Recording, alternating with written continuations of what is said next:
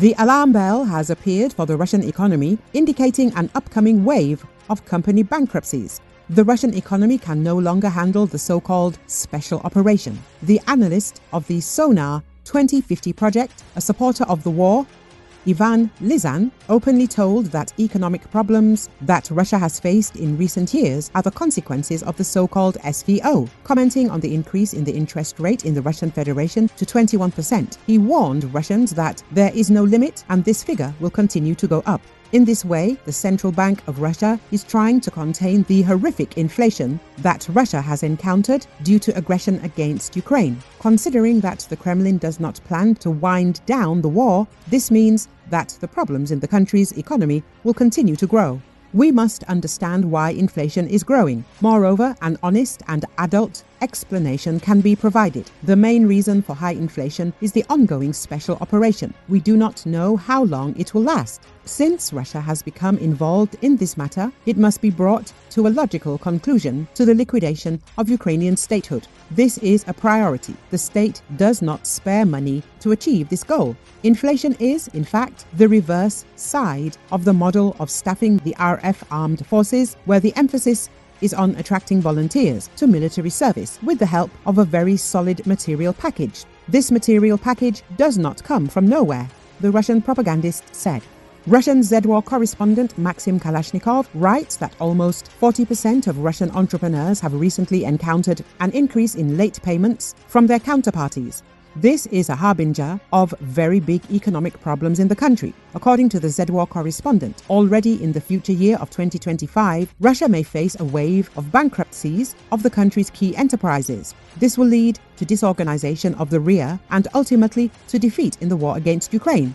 The government understands this and therefore will agree to a truce, even on the West's terms. Otherwise, it will face an economic crisis and the need to mobilize reservists, the consequences of which risk becoming explosive, Kalashnikov wrote. In fact, according to him, Russia has not managed to achieve any of the goals of the so-called SVO. Many people benefited from the war, but not the Russian Federation and not Ukraine, the enlightened propagandist stated.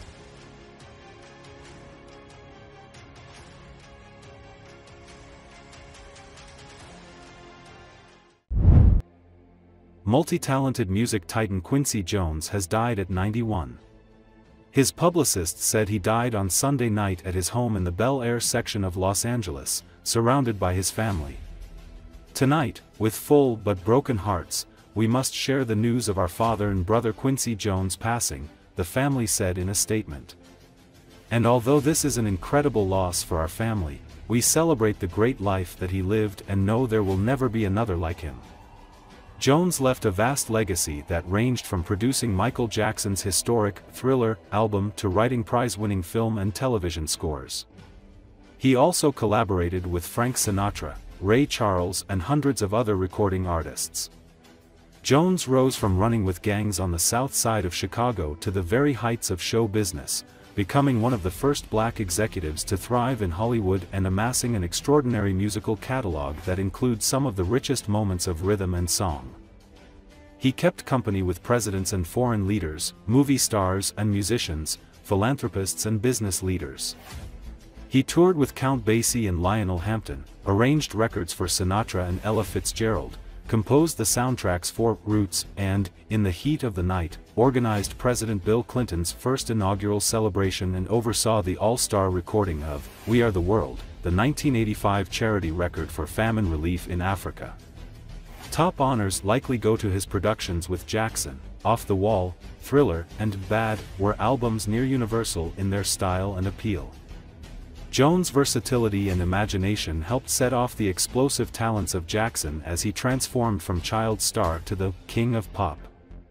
On such classic tracks as Billie Jean and Don't Stop Till You Get Enough, Jones and Jackson fashioned a global soundscape out of disco, funk, rock, pop, R&B, and jazz and African chants. For Thriller, some of the most memorable touches originated with Jones, who recruited Eddie Van Halen for a guitar solo on the genre-fusing Beat It and brought in Vincent Price for a ghoulish voiceover on the title track. Thriller sold more than 20 million copies in 1983 alone and has contended with the Eagles' Greatest Hits 1971 to 1975, among others, as the best-selling album of all time.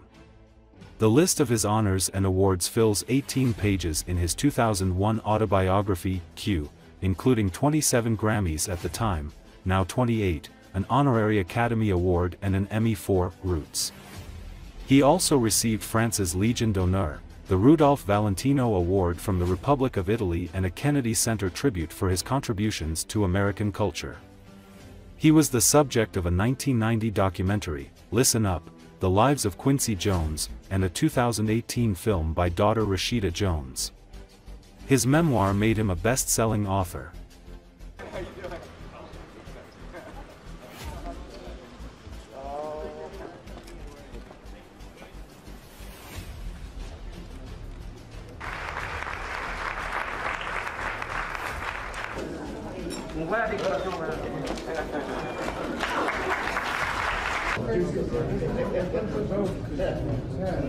How are you?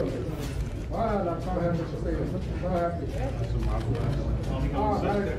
Oh, very good. Very good. Yes? Oh, somebody's There are some guys who are going to drive you to the prison. Lovely, thank you.